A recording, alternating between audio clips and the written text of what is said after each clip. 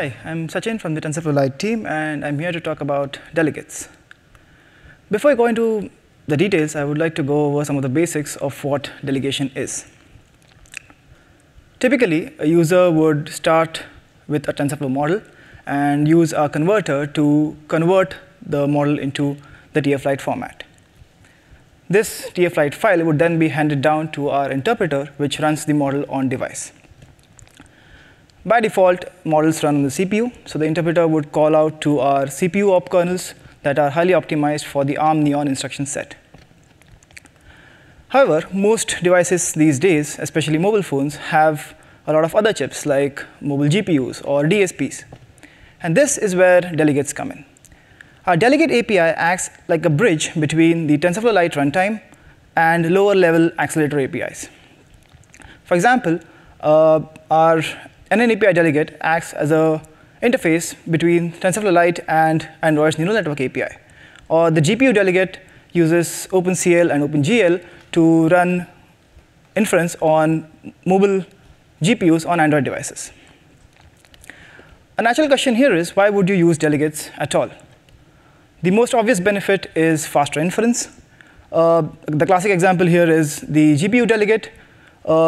Because of the highly parallelized nature of the GPU, it is very good at performing matrix math, such as convolutions or fully connected layers. As a result, when we use our GPU delegate with TensorFlow Lite, we observe up to 7x speedups with a lot of the vision models that are currently used on mobile devices. Another great benefit is lower power consumption. A good example here is the DSP, or the digital signal processor. DSPs are meant for applications such as multimedia and communication, which inherently require less power consumption. So when you use a DSP for inference, it consumes up to 70% less power, which is what we observed when we used our delegates that leverage Qualcomm's Hexagon DSP to run even some of the mobile optimized models, such as the MobileNet or the MobileNet SSD. Now, suppose you have your own secret accelerator and you want to use our delegate API to write your own delegate. Let's see how it would work in code.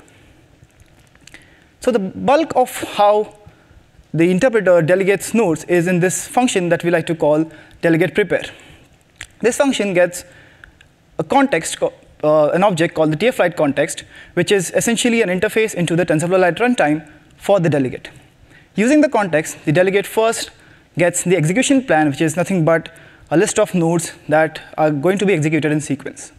For each node, the delegate can look at different kinds of information, such as what op it executes or what are the types of the input tensors or the shapes. This helps the delegate make an informed decision about which ops it can accept to be delegated. Once this list of supported nodes is populated, the delegate calls a function called replace node subsets with delegate kernels. This function takes two main arguments. One is this list of supported nodes, and the other is what we call the kernel registration. We'll get to that in a minute.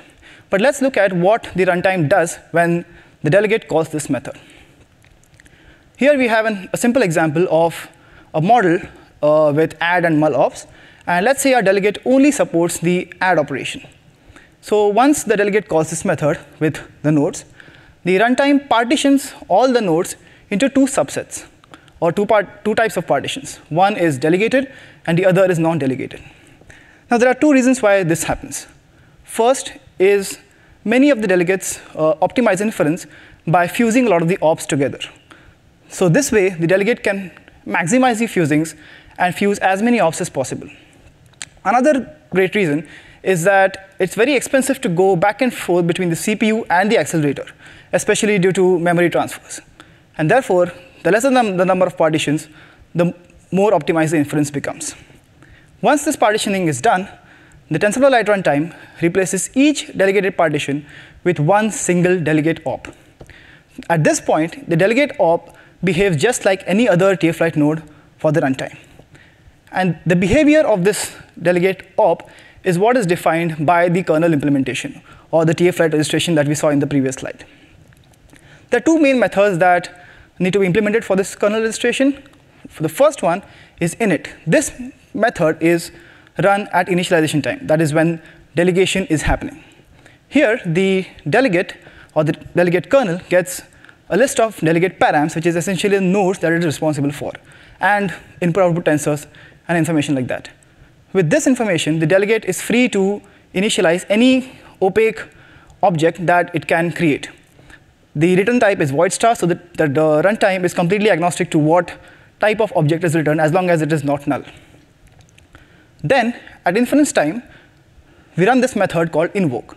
In invoke, the kernel gets back the object it returned during init, and it is free to do whatever it wants to, as long as the implementation is semantically similar to what the delegated partition would have done. Now that we know what happens under the hood, let's look at some of the delegation options in TFLite. The first delegate that we have is the NNAPI delegate, which supports a lot of different accelerators such as the DSP, GPU, and NPU across a variety of vendors. It runs on Android P and above. It supports more than 30 ops on Android P and over 90 ops on Android Q. This is one of the very few delegates that accepts both floating point and integer models. This is how you would typically run inference with the NNAPI delegate using our Java interface. The main idea is that you initialize the delegate instance and you pass it on to our interpreter. And the rest of your business logic remains pretty much the same.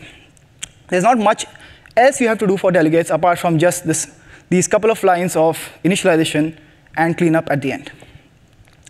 Then we have our GPU delegate, which, as we mentioned before, gives up to 7 times speed up on a lot of the vision models that involve a lot of convolutions and fully connected layers. It uses OpenCL and OpenGL on Android and Metal for iOS. Currently, it only accepts floating point models, both 16-bit and 32-bit. We are working to add Vulkan support to the GPU delegate, as well as inference for quantized models. So stay tuned for that. This is how you would do things with the GPU delegate. The thing to note is that apart from the class name, which is GPU delegate instead of an NNAPI delegate, everything else pretty much remains the same. We are excited to announce the release of the Qualcomm Hexagon DSP delegate that we announced a couple of weeks back. This delegate provides up to 25x speedup for quantized uint8 models. Our general directive is to use this delegate on Android O and below, and use the NNAPI delegate on Android P and above, or in environments where you may not have the Android operating system. We are working with Qualcomm to add support for models which are per channel quantized. So you can make use of our post-training quantization tooling to run those same models with the Hexagon delegate. Again, the inference is pretty similar. The only difference is now that you have to initialize the Hexagon delegate instead of the GPU delegate object. We're also excited to announce the Core ML delegate, which uses Apple's Neural Engine to run faster inference on iOS devices. It runs on the A12 SoC and above, and it provides up to 14x speedup on a lot of the mobile models that are used in on-device inference. It is available on iOS 11 and later. This is how you would run the inference with the Core ML delegate using Swift, which is the language of choice for iOS development. The basic idea remains the same, that you initialize the object and then you pass it on to our interpreter, with the rest of the logic, apart from the inference, remaining the same. Of course, it's not as easy as taking any random model and giving it any delegate. You have to think about a few questions before you choose a delegate to use with your model. So the first consideration is whether the model is supported on the delegate. For example, if you pass a floating point model to the DSP delegate, nothing will happen. Or if you give the GPU delegate a quantized model, for now, it won't run. It won't crash, but the delegates, if given a model that it doesn't support, will simply reject all the nodes, and everything will run on CPU. So there'll be no improvement to performance at all. The second question is about the trade-offs. For example, a lot of the fixed point delegates, such as the DSP delegate, tend to sacrifice a bit of the accuracy to gain a lot of speed. This is because of reasons like using lower bit accumulators or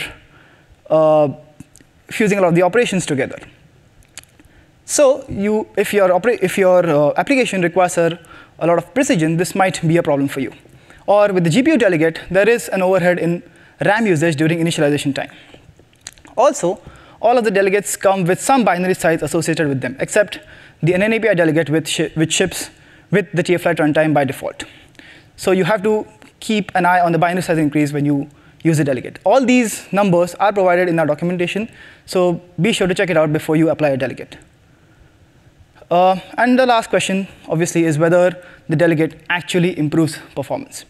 Now, this depends on a lot of different factors, such as supported ops. If there are a lot of unsupported ops in your model, there'll be a lot of hops between the CPU and the accelerator, which will result in more latency sometimes. So you have to take care of which ops are in your model. Another factor is whether the environment supports the delegate. For example, if you give the core ML delegate a model on an old iPhone, it might not do you any good. But the good news is that we have some tools to help you to figure out which delegate to use in any given environment for your model. We have our favorite benchmark model tool, which is used for latency profiling on Android devices. So you basically build the binary using Bazel, and you push it to the device, and then you can run it to get a lot of statistics about latency performance. This is kind of the output that you get with the tool. It tells you whether it applied the delegate, and then it gives you a bunch of statistics about latency in microseconds. It also sometimes tells you about the CPU memory usage, so if that is important for you, you can check that out. Then we also have the inference diff tool that we released recently, which is basically a way to compare CPU performance or CPU accuracy with the accelerator's performance. So what it does is it runs the model in two different environments. One is the CPU, and the other is the accelerator. And it does this for a bunch of runs with the random data, and it compares the output tensors at the end. The result looks something like this, where you get a structure of output errors for each output tensor. So if you know what your output tensors mean in your model, then you have a good idea of how close the accelerator performance is to the CPU. And we also have recently released profilers for Android, which are a great way to dig down into how model behavior is seen on Android devices. Let's take an example. Suppose you're using Perfecto, which is a great tool for Android debugging. You see that you have delegation occurring, but you also see that the latency is higher than what you would typically expect. You zoom in, and you see that there is a fully connected op which is running after the delegate. And you know that your delegate only supports one partition, so it cannot delegate that fully connected op. You dig in further, and you see that there is a squeeze op between the delegate partition and fully connected, which is causing this problem. So if this op was supported on the delegate, then the entire thing would run in the same partition. And this is a real example of ResNet with our GPU delegate. So if this squeeze op was substituted with a reshape op, the entire thing would run on the GPU delegate. So this is how you can use our profilers and a tool like Perfecto to figure out why performance might not be what you expect on an Android device. In the works, we are working in the next coming months on better tooling for delegates for you to figure out how and why performance is different from what you would expect. We're also working on improved performance across all our delegates and improved model support with ops and different kinds of models, such as floating point and quantized models. And we are also working on revamping our documentation so that you have better support for using and writing your own delegates. That's all. We can look at our documentation on Lite performance delegates for all things delegates, the different options, and how to write your own. If you have any questions, feel free to reach out to us at TFLite@tensorflow.org. Thank you.